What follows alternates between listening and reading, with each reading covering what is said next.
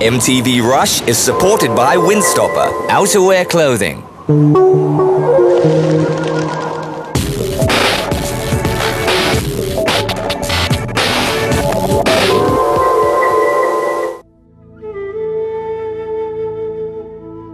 I ski because it's a fantastic sport with a lot of action and speed, and you also get to do it in a very nice terrain. You get to be in the mountains, you get to be on the slopes, you get close to the snow, and yeah, the combination of a great sport in the fantastic mountains, that's the reason why I ski.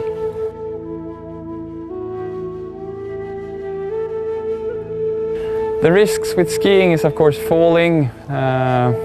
When you go off-piste skiing, you can always get in places where you have avalanche danger, you can have glaciers with crevices and mountain dangers. But if you take the time to really learn and study the mountains and reading books and learning from your friends, you can avoid a lot of risks. It's just a lot about thinking ahead.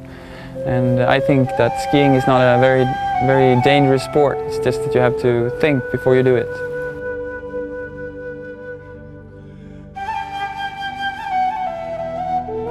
My future plans is to ski big summits in the Himalayas.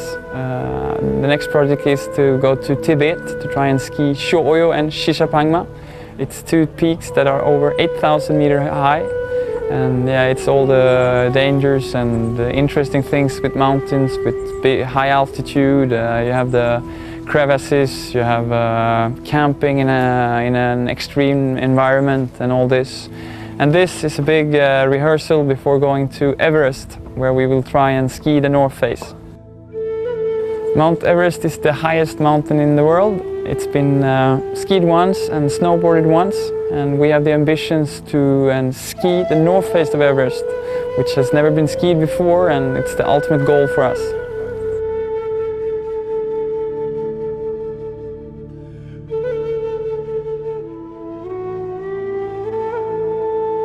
I think the most important thing in life is to try and realize your dreams. You should listen to your head and feel what kind of things you want to do, and then just try and fulfill these visions and just follow your feelings. That's what I try to do. That's why I ski, and that's why I climb big mountains, and that's why I do steep skiing, and that's why I do my sport 100% of my time.